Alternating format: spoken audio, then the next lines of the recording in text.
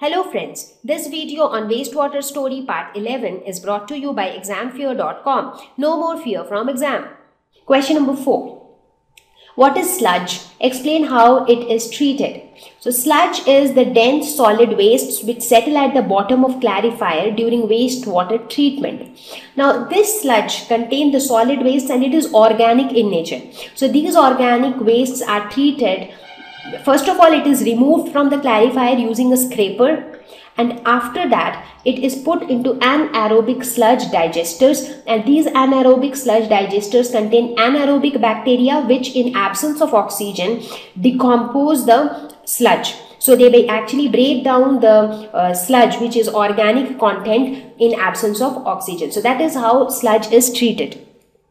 And during the process of this anaerobic treatment of sludge, several gases like methane, carbon dioxide is produced, which is termed as biogas, and this biogas is used as an excellent fuel. Question number 5. Untreated human excreta is a health hazard. Explain. That's very true. That's because human excreta is organic impurity. It contains organic substances. Now, when this human excreta, if you directly dispose it off into a water body like river or ocean, it is going to pollute the entire water of that water body. It can also pollute groundwater, because if human excreta is left on the ground, so gradually it will go below the ground and the entire groundwater will get polluted. It can cause soil pollution. Obviously, from ground it will go to soil, so soil will get polluted. So if the soil gets polluted, it will affect the growth of plants. Contaminated water results in diseases. Now, the water which contains human excreta, that water is not healthy, and if that water is consumed, it can cause a lot of diseases in human beings like cholera, typhoid, dysentery, etc. Question number 6. Name 2 chemicals used to disinfect water. Now, there are a lot of chemicals which are used for tertiary treatment of water, or to remove the final round of cleaning, or to do the final round of cleaning of water. So one example is chlorine, and this process is called chlorination, in which few drops of chlorine are added to water. Obviously not excess amount of chlorine, because chlorine is very toxic, and this small amount of chlorine will kill all the harmful microorganisms in the water. The other chemical that can be used is ozone, and ozone can also help in disinfecting water. Question number 7. Explain the function of bar screens in a wastewater treatment plant. So bar screens, as I said, they contain long bars, and they are structured in such a way that they will allow the liquid particles to pass through them. They will also allow the small sized solid particles to pass through them, but the bigger sized particles will not be allowed. So the main function is to remove the larger objects like plastics, papers, ropes, etc. get removed here. So this is the first step in a wastewater treatment plant, and this is often categorized under the preliminary treatment. Question number 8. Explain the relationship between sanitation and disease.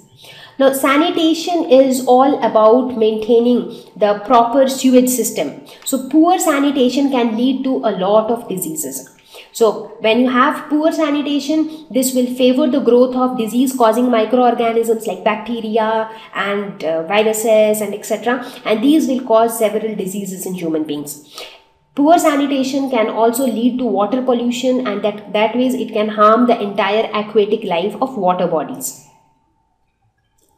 It can also cause soil pollution, because end of the day, water, soil, they are all linked to each other, and if the soil is polluted, all the plants growing on that soil will get hampered. Question number 9. Study the following statements about ozone. It is essential for breathing of living organisms. Not really. For breathing, we need oxygen. It is used to disinfect water. Yes, that's pretty much true. It absorbs ultraviolet rays. Yes, that is also true, that ozone has, this is the most unique property of ozone, that it has the ability to absorb the ultraviolet rays coming from the sun. And there exists a layer of ozone surrounding our atmosphere that is called ozone layer. And the purpose of that ozone layer is to absorb the ultraviolet rays of the sun. These ultraviolet rays of the sun are very harmful to us. It can cause diseases like skin cancer. So it is due to the presence of ozone layer that we are protected from the ultraviolet rays of sun. its proportion in air is about 3%. No, not really. So which of the statements are correct? So we already saw that B and C are correct. So the second option is the right option. So with this, we have reached towards the end of this lesson on wastewater story, and I think you would have understood the importance of treating wastewater. Why are we talking about managing wastewater? Why are we having sewage treatment plants? So I hope that you will also follow some of the practices from your end, being a good citizen in handling wastewater in a better way. So see you all in the next lesson. Thank you. Please visit www.examfear.com to watch more educational videos with a better experience.